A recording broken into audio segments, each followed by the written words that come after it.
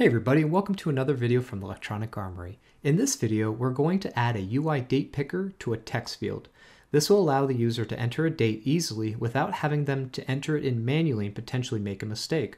All they'll have to do is tap on the text field and the date picker will appear. We'll also talk about the date formatter, which creates a date string in whatever format you want from the actual larger date object.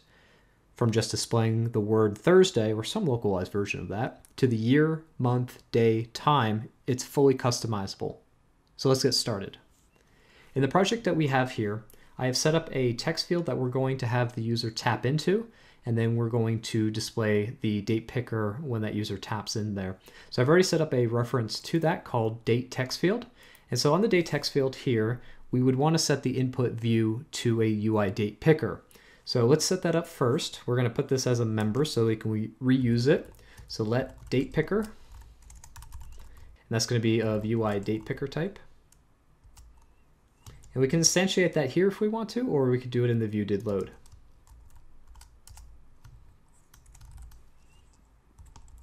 So once we have that instantiated, we can go to the date text field and set the input view to the datePicker.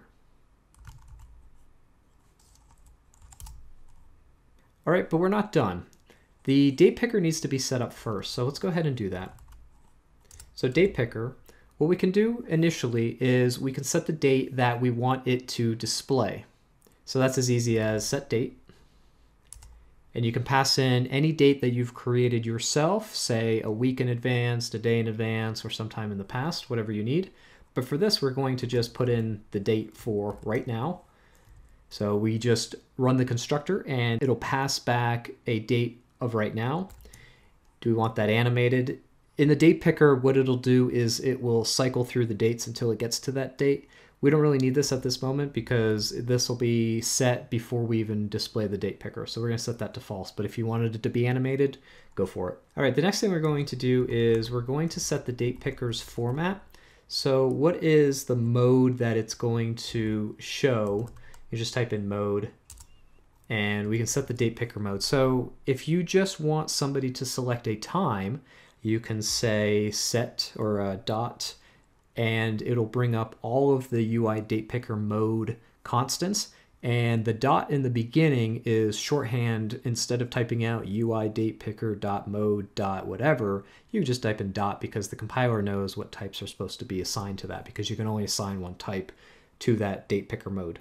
All right, so if you want a countdown timer, you can go with this one, date and time, and just regular time. So let's go with date and time. I can show you how to select all of these. You can imagine what the other ones look like. All right, great. And we would almost be done, but when a user selects a date, we don't know what date they selected.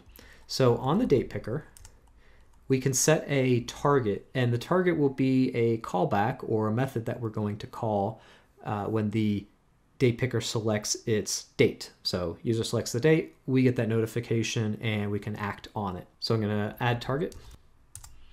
All right, and the target's going to be self. Let me move this up a little bit. So it's going to call back on this particular view controller that we're in. Right now we're just in the default view controller that comes with the project that we built. So just this guy over here on the left. This is the code on the right for it. So we're going to call on our self. And the action, we'll get to that in a second. And then what control event do we want to have it being fired upon? So if we hit dot, we have all these different events that we can have this method be fired when these things happen. So we really just care about when the value of the date picker has changed. So select that one, hit enter, and we have this one. All right, so for our action, we need to define that function first. And so you can type in function and you can just say date picker changed, something like that. And it's going to pass in the actual date picker itself, so you can manipulate it if you want to. Maybe if they're selecting something too far in the future or in the past or what have you, you can actually animate that back and force them to select a proper date, or you can do something else and you would need a reference to that. Now this is not strictly necessary, but we can just pass it in and we can get it if we need it. So the date picker, and this is going to be of type UIDatePicker. All right, perfect. Let me go ahead and close this so we get a little bit more room on our code. All right, so in our function here, we have the date picker, and we do actually need it now that I think about it because we need to get the date out of it. I do have a reference to it so I can get it from there, but we're just going to say the selected date, and that's going to equal the date picker dot date. Okay, there we go. So now that we have the date, we can act upon that. So let us just go ahead and use the reference that we have to our date text field and set its text to the date that we just pulled out of the date picker. And again, this function will only get called when somebody scrolls up through the date picker and stops on a particular date. So we're gonna, when that happens, the date picker will come up on the bottom side here, and this text field here will update with whatever they have selected. All right, so we're just going to do the selected date here, as I mentioned, if I can spell it out here, selected date, but you can see a problem right away. We can't assign a date to the text. And so what do we do here? Well, you can try to do something like toString, but date doesn't have a toString method on it. Instead, what I like to do just for debugging purposes is do the description of it. And the description, as you can see, is kind of a, it's very similar to the debug description, but you can override these in your own classes. If you want to display the classes in either a print statement or put it in a text field, you can override this method. So we're just going to use this and see what pops up. It's going to be, the format for this is going to be a little crazy looking, but we'll see what goes on here. So now that we have this function defined for this selector, we can go ahead and assign the selector here. But what we also have to do is we have to add in what's called a decoration attribute. And we're going to decorate this method with this attribute of the Objective-C or OBJ-C keyword here. This is kind of a under the hood compiler helper where we're just saying that we're exposing this Swift method to the Objective-C runtime so that we can do a selector on it. So once we have these two things defined, namely the OBJ-C or Objective-C decorator and the method decoration, we can go up to our selector and we can do pound selector. Okay, and that'll give us the keyword selector, and then as you can see, it's expecting to pass into this method a OBJ-C method. So hit enter to complete that for us and just start typing it out. So date picker selected or changed here, and select that and it will do the signature for us automatically. And that's all we need to do. So let's go ahead and build that. All right, so our application came up here, and as you can see, we have our date. We're going to select the text field, and we have a date picker that pops up here. All right, so we have today. We can scroll up through the different months, and as I'm scrolling through and stopping on a particular day, we get that updated. Okay, so as you can see, it changes as we select it, even from AM to PM. It is in the 24-hour clock, however, and so you probably don't want to display this to the user because that's not very friendly. So let's go ahead and fix this. But again, it is just a quick debug way to see if our application is working. Let me go ahead and change this label real quick. Let's just say date of event or something like that. All right, cool. So what we want to do is on this selected date object, we want to format the date in order to display a more well-formatted date here. So let's go ahead and we're going to create a date formatter. So let date formatter equal a new date formatter. If you want to reuse this date formatter throughout your application, feel free to either make it a member of this class or more appropriately, probably put it into its own kind of a utility class for formatting dates, depending upon how your application formats dates, because then you can make date formatting consistent throughout your application. So once we have that, we're going to select the date formatter. And then on that, we can select the date style. So go down to date style. It's going to ask for a date formatter.style. As you can see here, date formatter.style. Hit enter on that. And what you can do is just hit dot and see all the options that we have available for that style. So we have the full style, a long style, a medium style, no style, or a very short style. So let's go for the full style first. We'll see what that looks like. But before we compile and look at what we've done, we haven't actually done anything with this formatter. So we have to create a string from the formatter, using the formatter, I should say. So I'm going to say formatted date string, because it is of type string.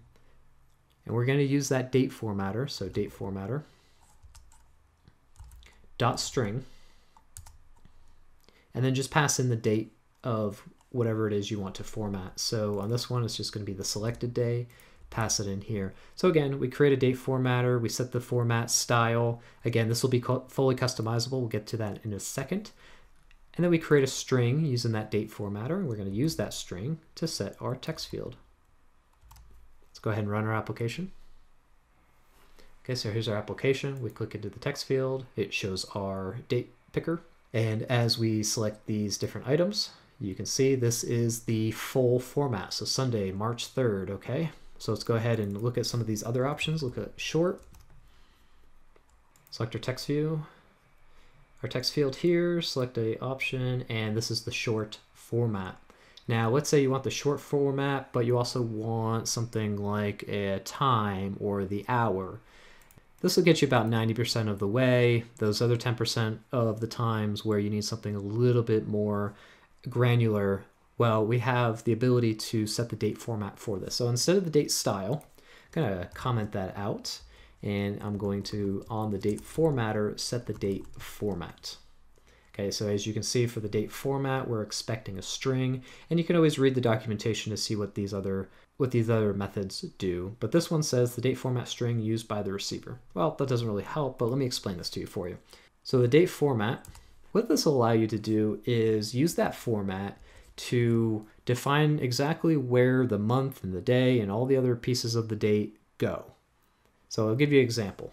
If you want the year first, what you can do is you can type in YYYY, and that will set a 4-digit, or however many digits the year has at the current time. If you're watching this 8,000 years in the future, you might have another placeholder there. So then we can do the day, but maybe we want to do, instead of the day, maybe the day of the week. So for that format, and I'll share in the description below a website where you can pick out all these different symbols and what they mean. But for the name of the day, what we do is DDDD. So to give you the year first, the day, and then we can do, let's say the time. So something like the hour would be space HH. And then if you want a colon in the middle, you can put the colon, or you can maybe put a hyphen or whatever symbols you want in here.